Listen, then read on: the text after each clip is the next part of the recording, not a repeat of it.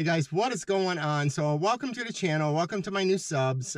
Today we're going to talk about the car, what we're doing with it. We're going to go for a cruise, let you guys hear it, and then talk about the new clutch that was installed, the Lethal Weapon 525 Street Fighter. That denotes 525 denotes the torque, the max torque. So it's for a full NA build. You could probably do it with a small supercharger. It's a single disc Kevlar. But let me start the car because I'm burning up in here. We're going to do a cold start. And then, yeah, we're going to talk about a little bit journey we did the other day. We did get some codes, but I was warned that because of the, they did the IDS on the clutch change and the keep alive memory. That's the CAM. And they said I might get a few codes. And I did. One wasn't even in the database. So. All right, scanner's plugged in. She is processing. We got one DTC in, read codes.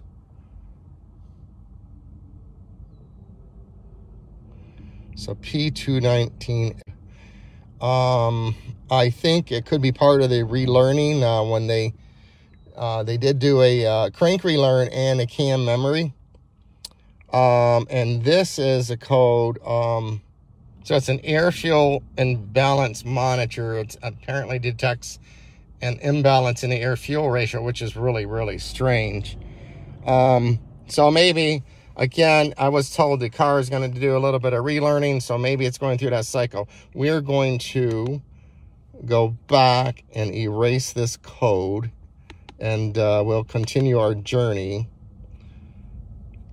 And then we'll see if it pops up again. It wasn't a misfire code, so that's positive.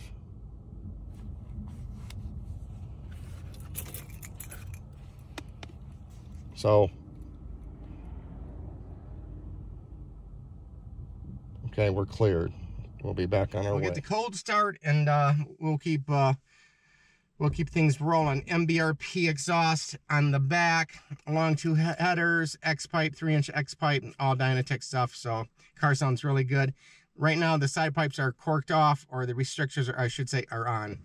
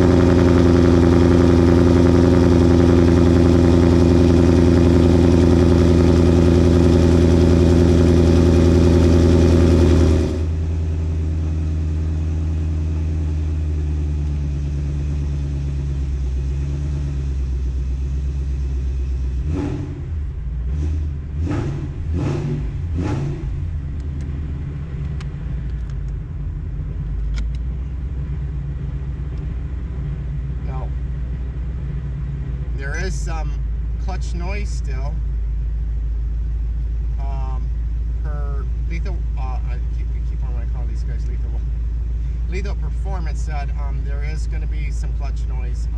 On this, any performance clutch, you get a clutch noise. So, but it's not as bad as it was with the dual disc. This is a single disc, Kevlar disc. We got, I think, 234 miles on it. We got another 66 and 266 to go. We'll probably get a little bit over, just to, you know, make sure she's in. I cannot dyno with a clutch breaking in a clutch. It's got to be fully seated. So we do have a warranty on it. I did get a warranty for $59. I mentioned that I think in my last video, but all in all, let's get the car rolling. And then, by the way, we are adding a new vehicle to the channel. So hey guys, we're looking at this beautiful 2022 Workhorse 6.4 Hemi Tradesman 2500 heavy duty. Great price, in stock, complete tow package, what we need Snow Chief package. Billet silver. Goes down the road, beautiful. You gotta love those Hemis. Eco Boost we were looking at, none of them are in stock, but this is gonna pull the fifth wheel much better down the road. Much better. Let me know your thoughts. We'll be driving home in this beauty soon. My tow vehicle, and it's gonna be around capability. I'm super excited about that, and that's where we're going right now to close that deal. So we're going to talk about the clutch, and I have to remind myself when the side pipes are open and the pipes are on, you really hear more motor than you do the trans. Now you hear more trans, you hear a lot of the caliper.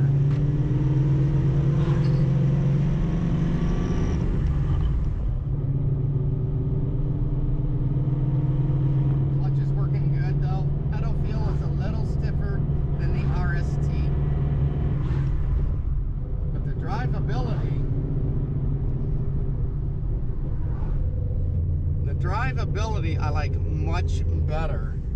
You can creep it out really super slow. It will ease out nicely without a stall.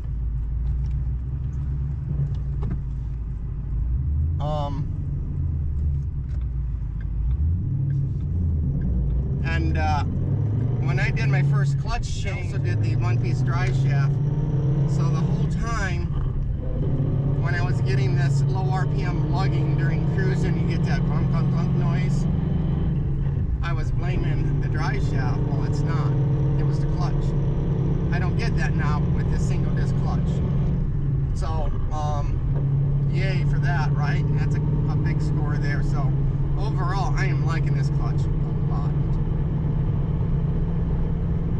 One of the other mods we did on the car, and we did it in the last moment, was a Petters suspension bushing.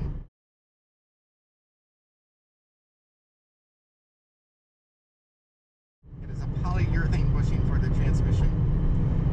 There's no NVH, and they advertise that. The normal, I don't think they're UHMW. They may be a Delrin style material that's much harder, less forgiving, and it has some NVH.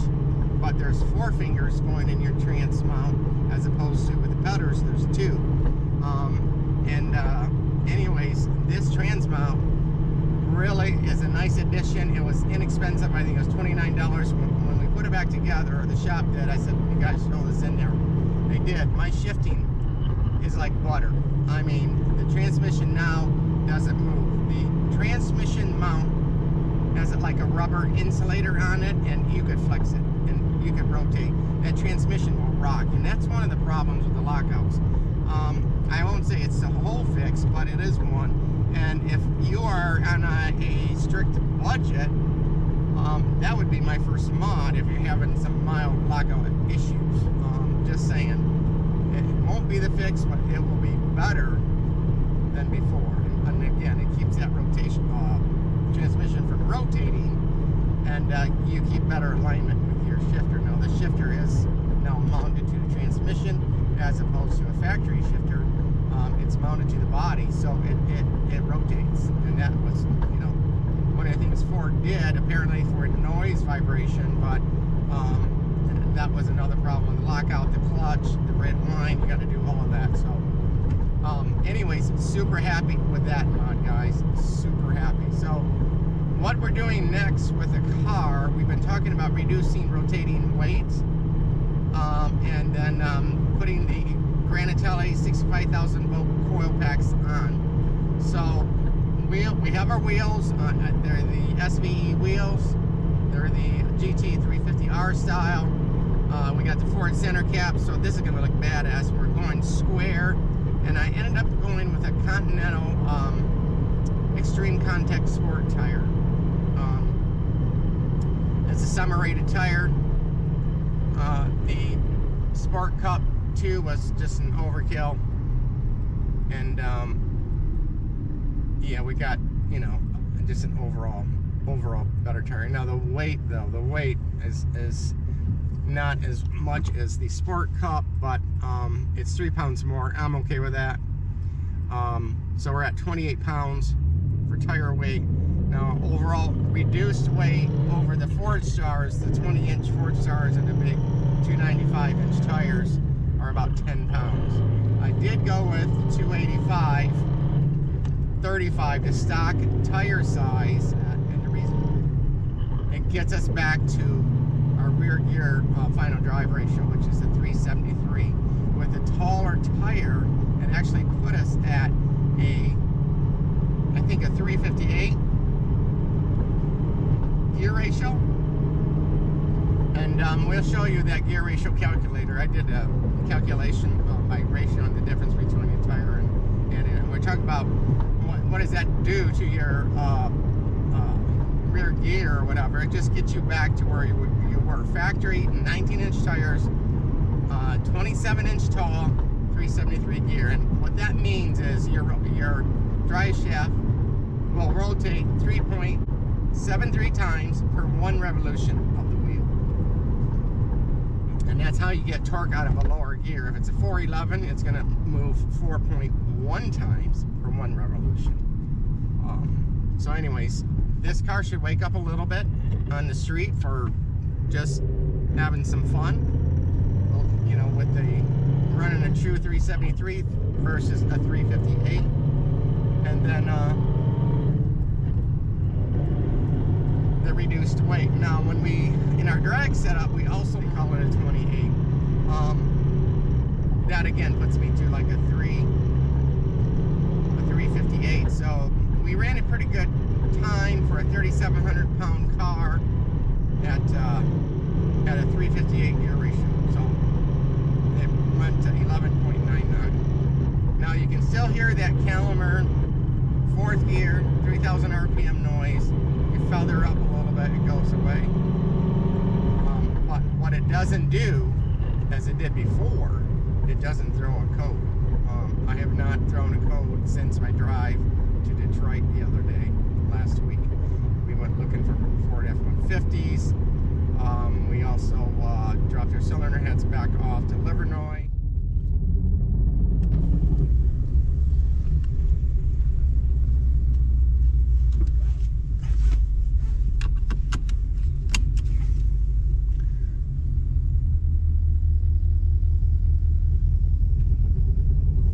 All right, thanks. Take care, buddy. Yep, take care.